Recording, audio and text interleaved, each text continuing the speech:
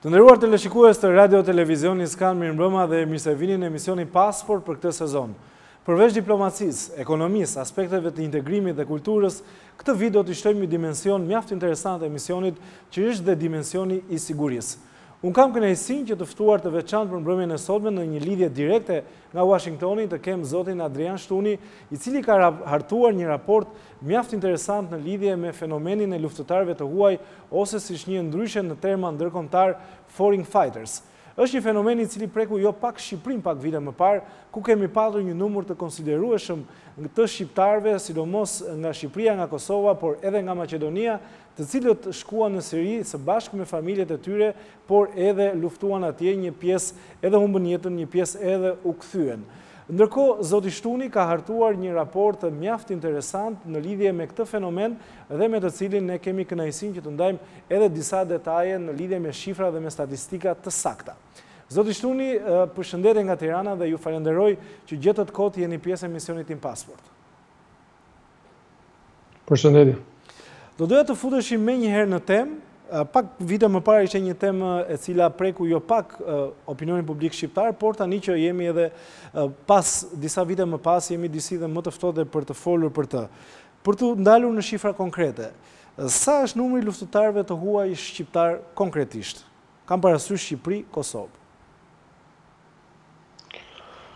Po, domethënë është pak çështje komplekse, po në fillim duhet të specifikojmë diçka, pra që ata që kanë shkuar nuk janë automatikisht të gjithë luftëtar, sepse ka një gatres në mënyrën se si përllogariten numrat, pra do të them grupi nuk është homogjen.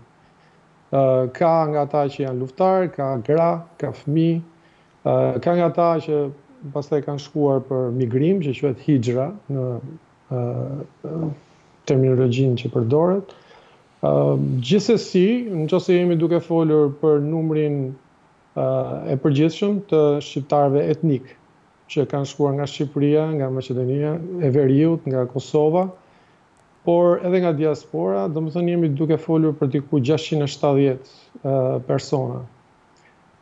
Kjo nuk përfshin individët që kanë lindur atje, normalisht, pra sepse nëse po bëjmë pyetjen sa kanë shkuar, ata që kanë lindur atje nuk kanë shkuar nga Ballkani ose nga diaspora, por janë lindur atje.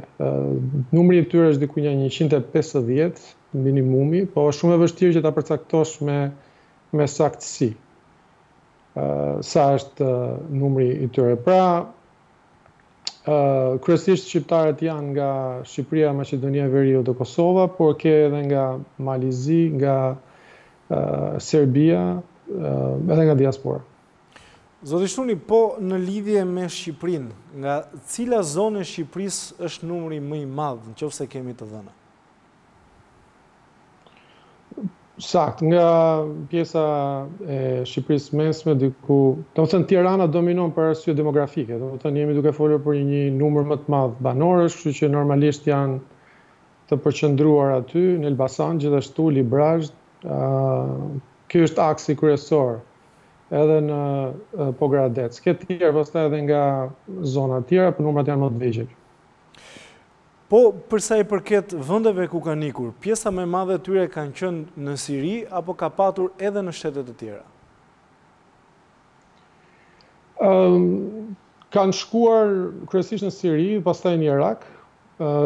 Ka normalisht tranzit kanë shkuar nëpërmjet Turqisë, kryesisht kanë shkuar duke filluar nga viti 2012 dhe ka vazhduar deri diku nga 2014-15, pastaj më mbrapa numrat kanë qenë shumë më të vegjël. Kryesisht kanë shkuar pra siç thash në Siri, pastaj kanë shkuar edhe në Irak, prandaj. Më përpara kanë shkuar edhe në Siri, në Libi, por numri është shumë i vogël. Nuk përjashtohet mundësia që kanë shkuar prej andej edhe në zonat të tjera luftimi, por nuk kemi dhëna specifike. Tashi ka edhe që kanë shkuar edhe në Ukrainë për të luftuar, po është një konflikt tjetër.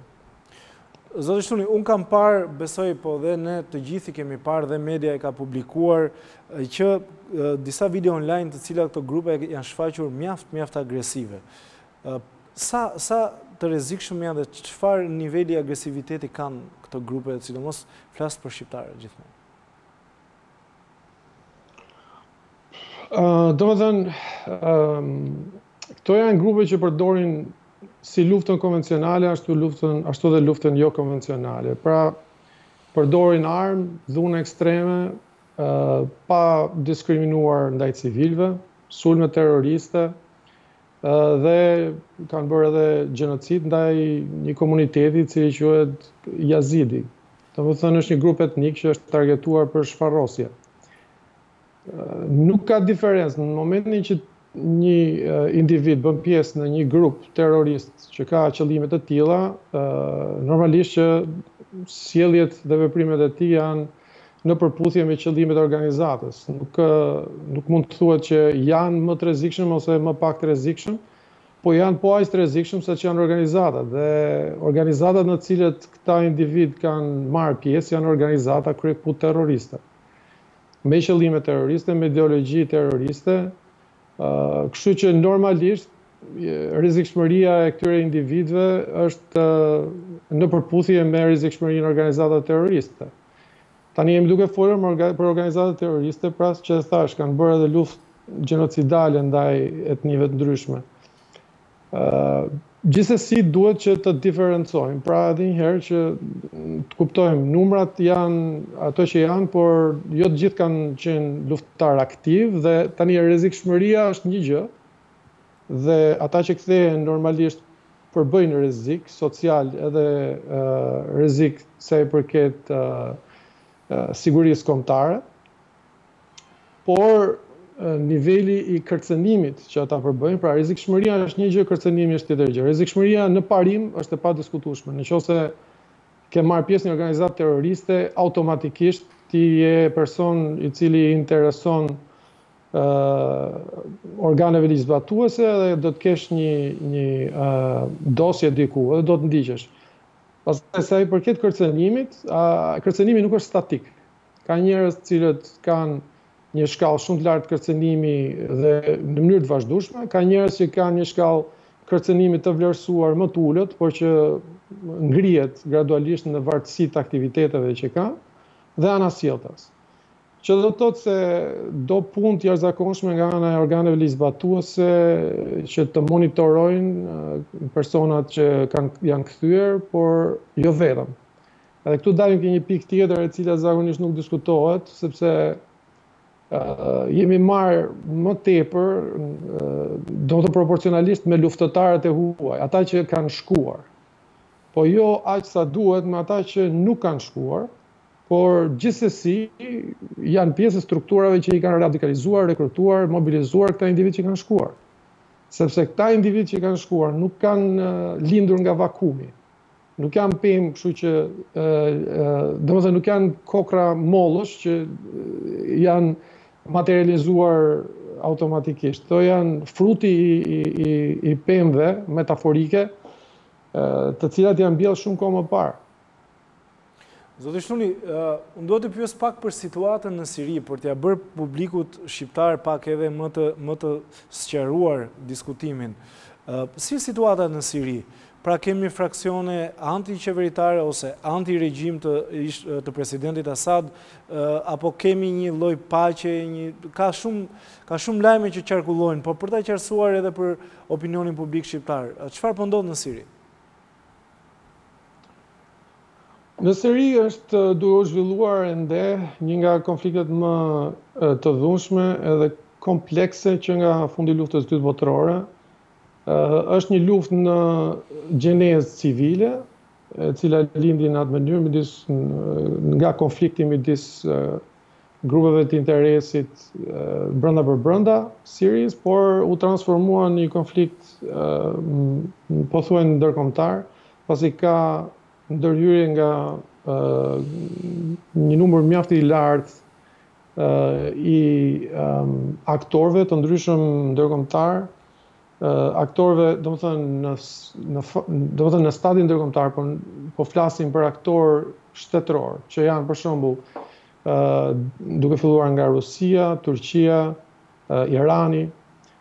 Pra për t'i marrë më thjesht, për t'ja shkoqitur pak, domethënë ideja është kjo, ke pikë pari kush lufton atje, luftojnë forcat armatosura të Sirisë, që janë forcat formale të vendit, që mbështesin Bashar al-Assad, që është presidenti i Sirisë.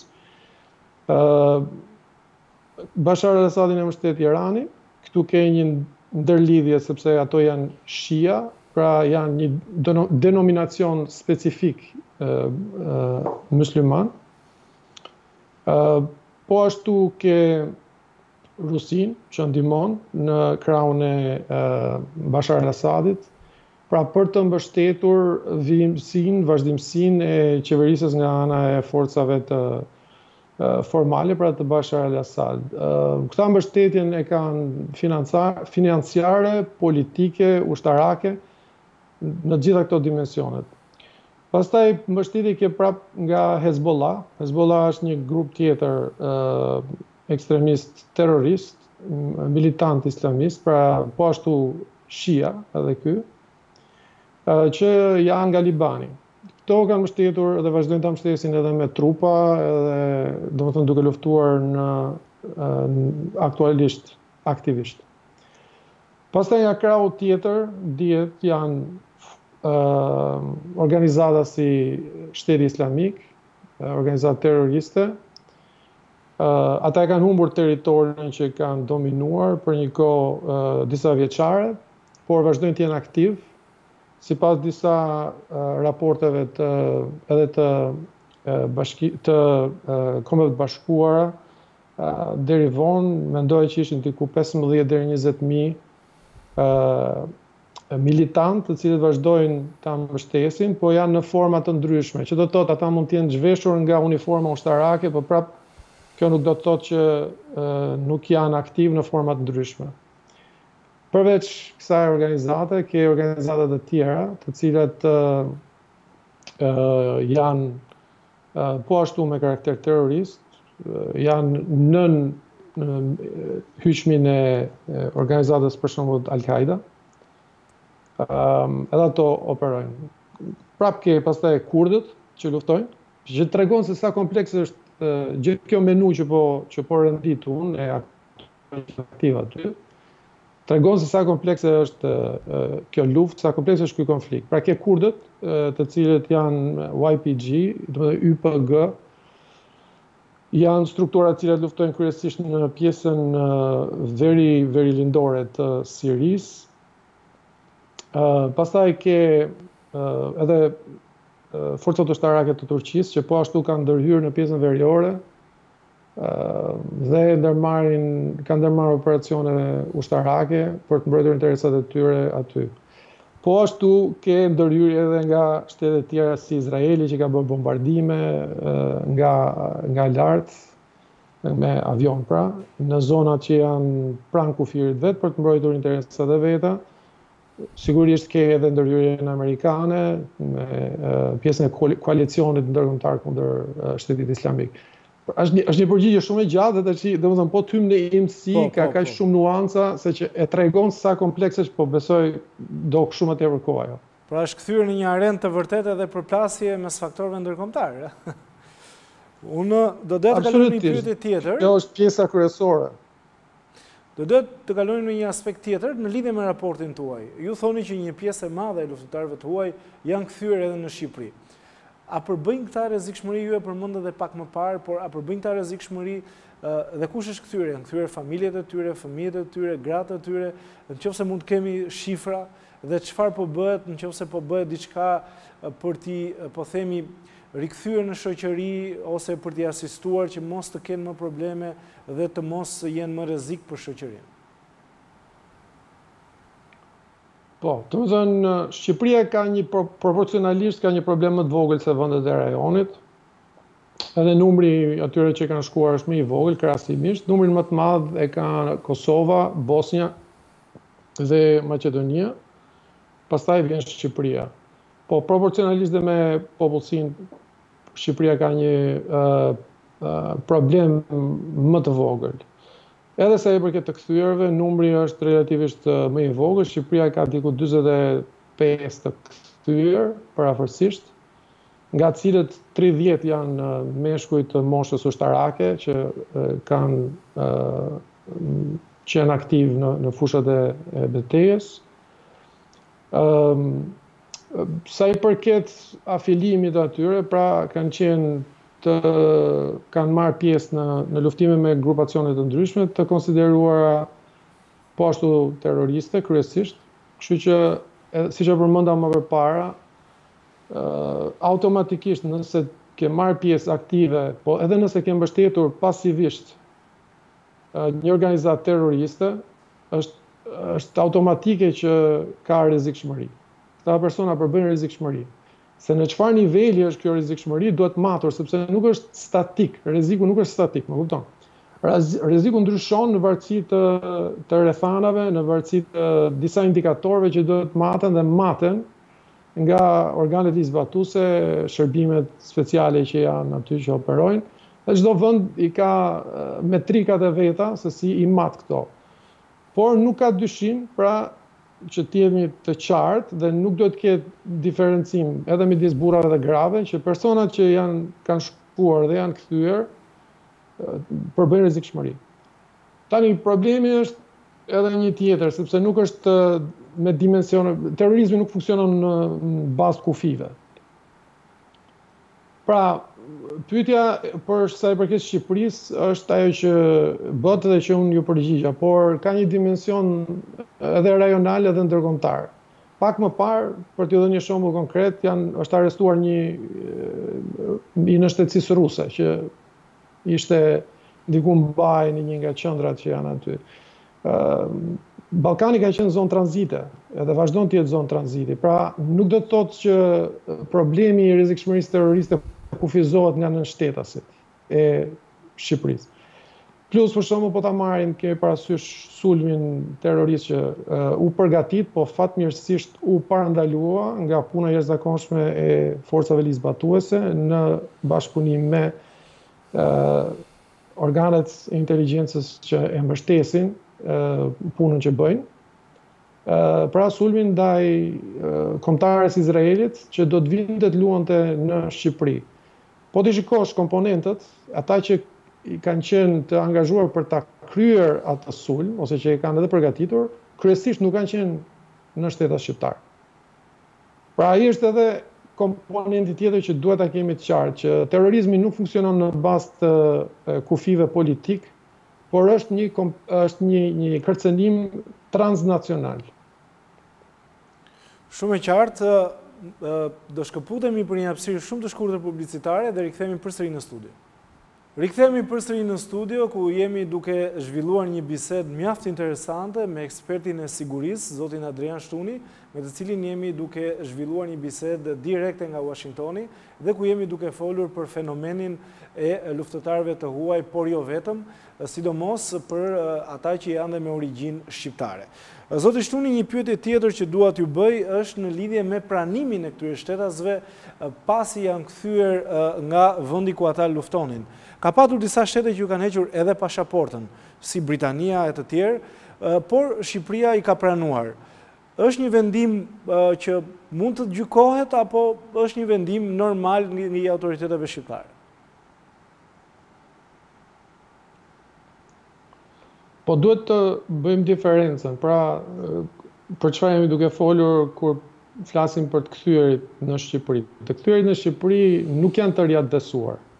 Të kthyerit në Shqipëri aktualisht, që siç e thash janë diku 45, janë kthyer vetë.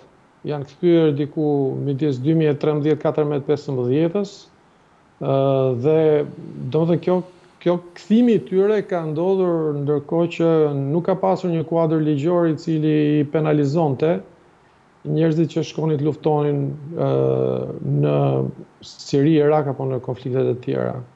Po flas përgjithsisht, mund të ketë tani dallime nga rasti në rast, por kryesisht Shqipëria bën pjesë tek kjo kategori. Nuk i ka riatësuar Shqipëria.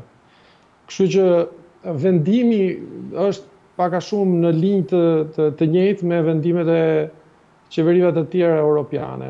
Në dallim nga Kosova. Kosova ka bërë riadesimin. Kosova bërë riadesimin e diku 110 individëve, kryesisht fëmijë, pastaj diku 30 e diçka gra edhe një 4 luftëtar.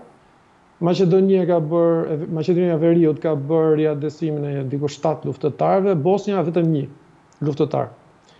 Pra, Shqipëria në vetvete nuk ka bërë riadesim njëherë për herë, por është një problem i cili është në qëndron në të ardhmen. Që do të thotë se dikur duhet të riadesohen dhe sidomos për mendimin tim riadesimi duhet të prioritizohet tek fëmijët. Sepse ata nuk janë persona që kanë shkuar me qëllim apo me vetdije, kanë shkuar dhe janë viktima. Domethënë janë njerëz të cilët mund të riadesohen edhe mund të punohet me ta, duke shpresuar që do rehabilitohen, do reintegrohen. Gjithsesi problemi është i tillë që nuk mund të riadesosh pa prindrit nëse prindrit nuk duan që të riadesohen vetëm fëmijët. Se nuk mund t'i ndash nga nëna e nga babai, përveç se nëse ata vendosin që merrini fëmijët, nëse nuk doni të na merrni ne, të paktën fëmijët le të shkojnë. Edhe të rinë me gjyshrit ose me njerëzit e tjerë që janë në Shqipëri. Ky është një problem shumë kompleks, për shembull, shtete si Belgjika, Franca, Gjermania, Norvegjia, edhe janë dhe një 2 shtete tjera, kanë riadesuar vetëm ata që janë pa prindër atje. Do të thënë që janë vrarë prindrit dhe kanë mbetur pa prindër. Aty e kanë limituar. Kurse me të tjerët nuk po pranojnë që ti tërheqin. Por sa më tepër që të rinë këta fëmijë atje, aq më tepër do të rritet rrezikshmëria dhe vështirësia për t'i rehabilituar. Se dikur do të kthehen. Domethënë nuk është diçka që do të debatohet, se nuk mund të rinë atje përgjithmonë. Kështu që duhet parë problemi në mënyrë më proaktive edhe duke i munduar që të krijohen zgjidhje paraprakisht. Mjaft interesante dhe ky këndvështrim. Unë do doja t'ju bëja një pyetje tjetër në lidhje me situatën që ndodhi në atë periudhë kohe. Si ka mundësi, zoti Shtuni, që u qa rjeta dhe kemi patur një numër të konsiderueshëm shqiptarësh që kanë shkuar në Siri? Pra, mos ka patur ndoshta një lloj neglizhence nga shërbimet ligjzbatuese apo ka qenë një organizim mjaft i mirë i cili nuk mund të parandalojë? Nëse jemi duke folur vetëm për Shqipërinë, është disi ndryshe, nëse jemi duke folur për shqiptarët në përgjithësi, pra është pak problem më kompleks. Dua të mbeten vetëm te Shqipëria, por mund edhe ta zgjerojmë si pyetje për të ndalë ndoshta edhe në rajon. Ti jap të dyja përgjigjet, nuk është problem. Po, ti jap të dyja përgjigjet në mënyrë që të jemi më të gjerë kështu. Sa e përket Shqipërisë, Shqipëria e thash dhe më përpara ka një problem krahasimisht më të vogël, por jo të vogël. Nëse shikojmë në shkallë europiane dhe me gjërë. Nuk ka ndodhur problemi sa hape mbyll syt, nuk ka qenë një problem i izoluar, ka qenë problemi i cili është materializuar mbas një pune të gjatë që kanë bërë organizatat të cilat kanë në mënyrë sistematike mbjell këtë ideologji e cila është në vetvete totalitare dhe supremaciste. Është një ideologji e rrezikshme e cila ka vepruar dhe vazhdon të veprojë, nuk ka ti mund ta, domethënë, marrësh territorin e Shtetit Islamik, por të sfidosh ideologjinë, ta çbosh ideologjinë është një luftë shumë e gjatë. Kërkon një kohë jashtëzakonisht më të gjatë dhe dedikim dhe resurse të specializuara për ta bërë. Si ka ndodhur, pra, e thash, ka pasur disa elemente që e kanë favorizuar këtë lloj zhvillimi.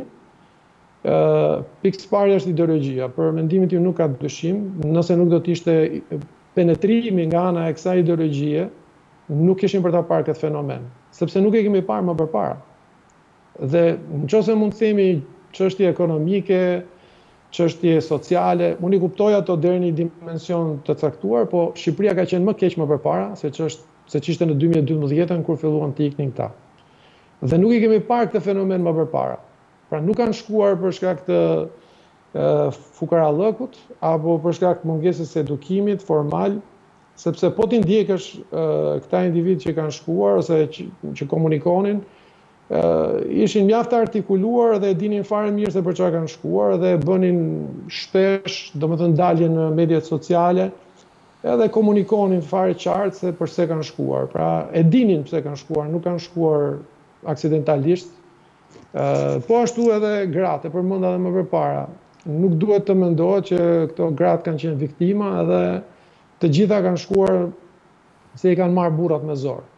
Ka pasur gra që kanë shkuar pa e pyetur burrin fare. Kanë marrë dhe fëmijët bile. Kështu që duhet të jemi të qartë për këtë.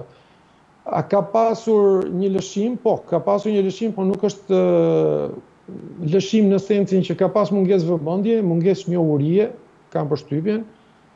Dhe ka ndodhur që nuk është limituar hyrja e këtyre organizatave të cilat kanë bërë këtë radikalizim.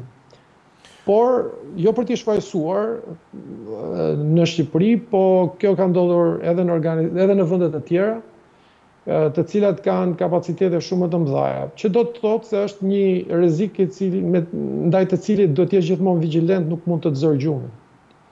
Do të Shtuni, kam edhe dy pyetje të tjera që lidhen padyshim edhe me aktualitetin ndërkombëtar. Kemi parë së fundmi sidomos rasti i Zelandës së Re që kemi një rritje të terrorizmit të djathtë ose ekstremistëve të djathtë.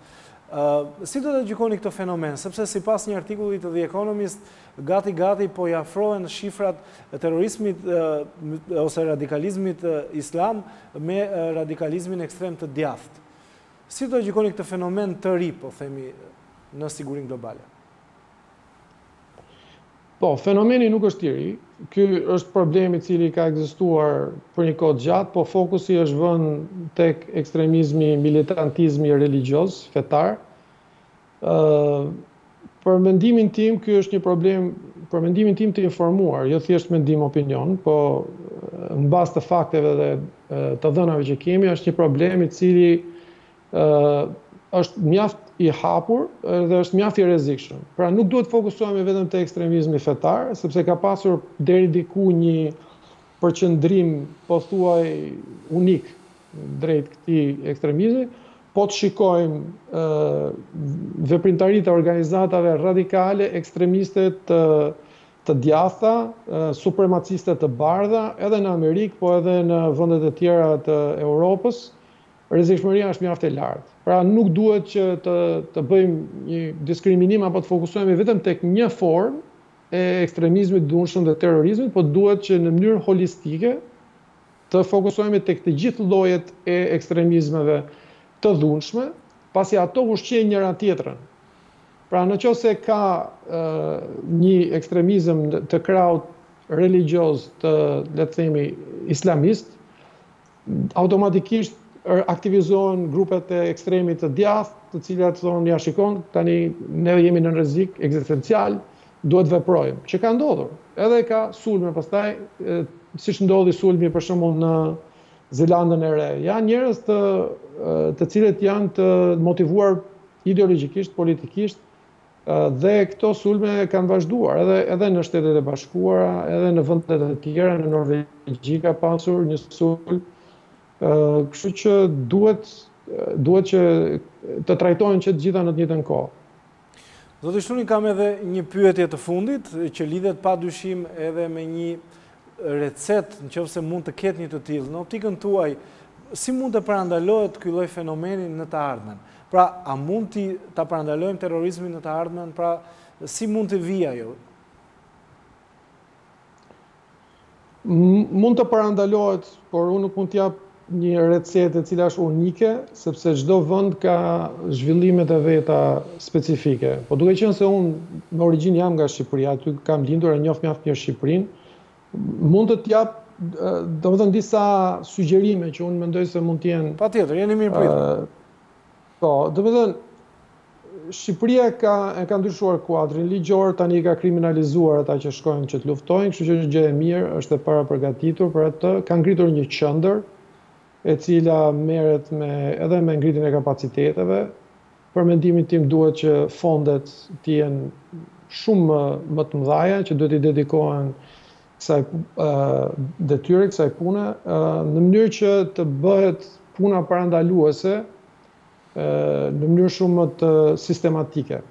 Parandalimi është shumë i mirë se sa çfarë do lloj mjekimi që do të bësh më mbrapa, metaforikisht. Pra duhet shumë punë të bëhet me shkollat, shumë punë të bëhet me rinin, pasi janë grupe të caktuara demografike që kanë shkuar, nuk janë grupe të shpërndara në mënyrë harmonike, pra janë më tepër midis 20-30 vjeç, domethënë individë që kanë shkuar, pra të punohet me grupet e prekura më tepër, të punohet me të kthyerit dhe të bëhet para përgatitje, të ketë plane strategjike specifike se si do të trajtohen të kthyerit, se po them, domethënë aktualisht janë kthyer 45, po janë edhe 2 fishi pothuaj i atyre që janë kthyer që do të pritet të kthehen, duke përfshirë edhe fëmijët të cilët kanë lindur atje dhe fëmijët kanë për qenë sfida më afatgjatë, sepse do kërkojnë punë të specializuar për një kohë shumë më të gjatë.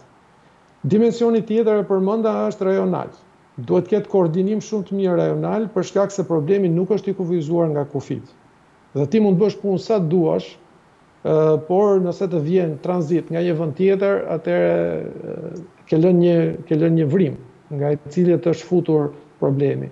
Do të ketë koordinim pra më të mirë rajonal dhe do të ketë punë më specifike në atë drejtim. Nuk ka kapacitete domethënë të mjaftueshme dhe mënyra se si unë e shikoj zgjidhjen është që të ketë ndihmës shumë të madhe edhe nga Bashkimi Evropian, të ketë ndihmës në aspektin financiar, por kryesisht edhe në ngritjen e kapaciteteve dhe në përgatitjen e stafit që do të merret me parandalimin kryesisht dhe me punën qoftë në burgje apo jashtë burgjeve për të trajtuar njerëzit që janë kthyer apo njerëzit që janë të dënuar për aktivitete terroriste. Zoti Shtuni, ishte një nga bisedat më interesante që kam zhvilluar në studion e emisionit Pasport. Ishte vërtet kënaqësi që ju kisha pjesë në emisionit dhe nëse do të keni edhe raporte të tjera, jeni më së i mirëpritur në ekranin e Radio Televizionit Skan. Faleminderit dhe kënaqësi. Gjithashtu, gjithë mirë. Nderuar teleshikues, ky ishte emisioni Pasport dhe për mbrëmjen e sotme. Bashkë natë e mirë.